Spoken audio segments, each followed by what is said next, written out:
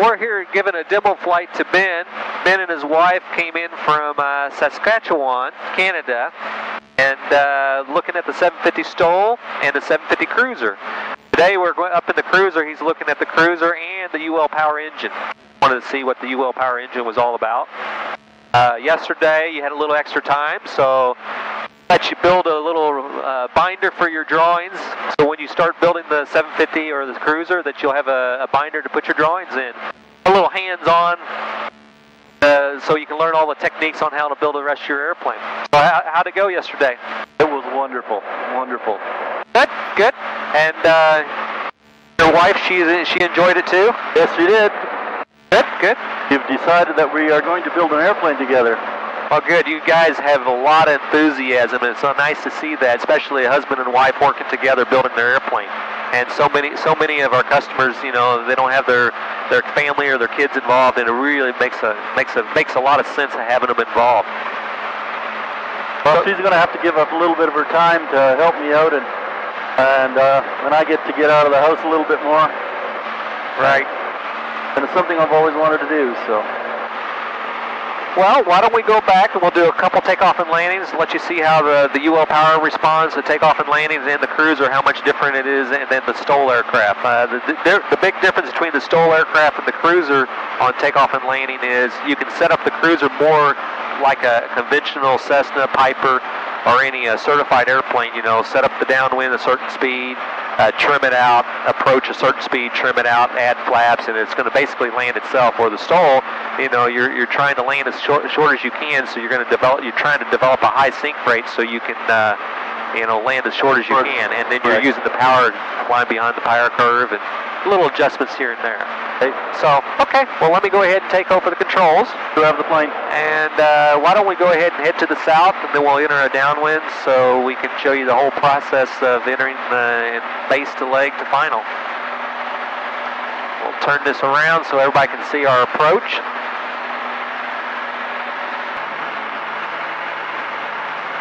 Okay, Mexico traffic, Springville turning final for 24 Mexico. I was just a little bit high, so I was trying to lose a little bit of altitude. Yes, you can slip it, lose a little altitude, but there's no reason. Have a little bit of patience and they'll come down. Alright, going to lower the flaps the rest of the way, trim it just a little bit. We're still about 3/4 of a mile from the runway, half a mile. So I don't need to get too carried away. There's trim, hands off. I don't like to have it trimmed hands off. I like to have a little bit of heavy stick. That way, if you're doing a go around, then it's not the opposite on the trim.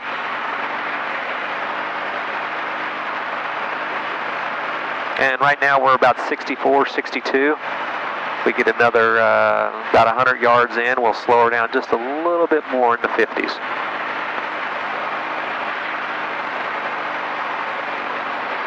You can definitely land without power, and you can keep the nose off, no problem at all. And there's power all the way pulled back. And we're in 57, 56. Looks great. Keep the nose down, and when you get really close to the runway, you start leveling off and then just bringing the nose up just a little bit. There you go. See how it's settled in? Just perfect. And we was indicating about 30 right there. Uh-oh, my phone's ringing. That's you. All right, you want to go around again? Absolutely, if you've got the time. Yeah, sure.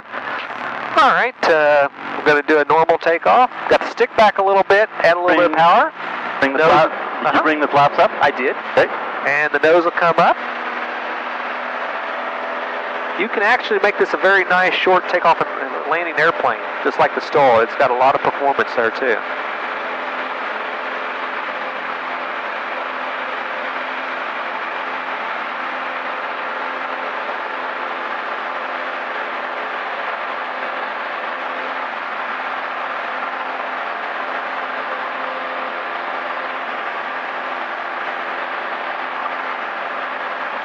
Got our climb rate for her?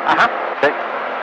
Yeah, if it'll climb, you know, a little bit of flaps, you could probably get about 1,000 feet a minute.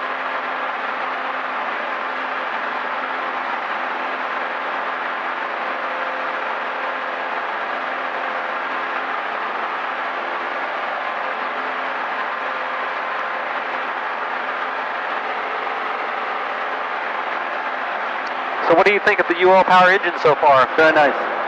It is. We're very, very pleased with it. The numbers on the gauge are wonderful. I grew up in a garage. Okay. Engines. No engines. What are the fuel flows on a UL? If you're cruising at 2,800 RPM, you're going to be about 6.5 gallons an hour. That's US gallons? Yes, 6.5 to 7 gallons an hour. If you bring back power, it's about 2,600. We're seeing about 5.5 gallons an hour. The 750 Cruzer with the ULPower 350 IS, it feels really nice, about 2,650, 2,700 RPM, and then you're still cruising, 115, 117 miles an hour. Wow. Okay. Time before overhaul? It's 1,500 hours. Okay. And that all depends on how you run your engine. Yeah, Mexico traffic thermals on the left downwind for runway 24 Mexico. And we're at pattern altitude there.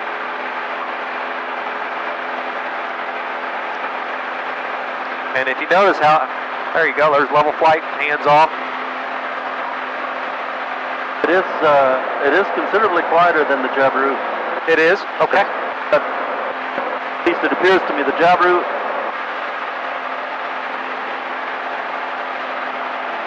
I don't know, it could be slipstream too. What's our wind up here? Very light. Okay. Wave to the camera there. Camera. Yes. Maybe get some pictures out here of the window. Yeah, I've got a little light rain today. Beautiful day though. Gorgeous day, yep.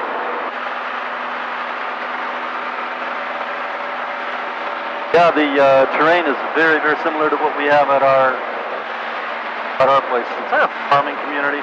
Okay. Don't have any hills or mountains, so we don't have thermals or... Right. But I think your wife was saying that you're already getting a lot of snow. Yeah, it's a little too soon for us.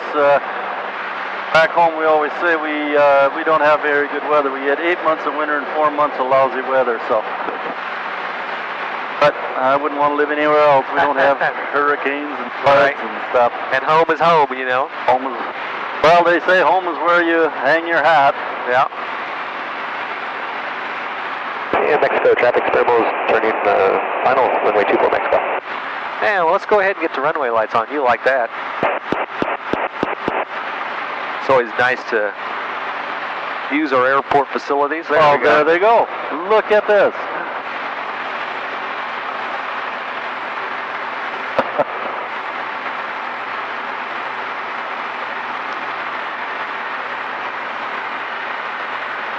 And lowering the flaps.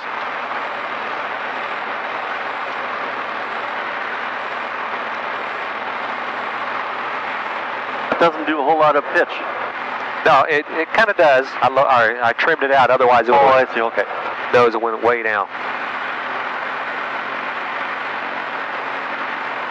See how smooth and stable it is? Why is that one? Because if I get different angle. Right, see, now I'm on the glide path. I got 2 whites and 2 reds. Okay. If I have all reds, that means you're dead. There you are.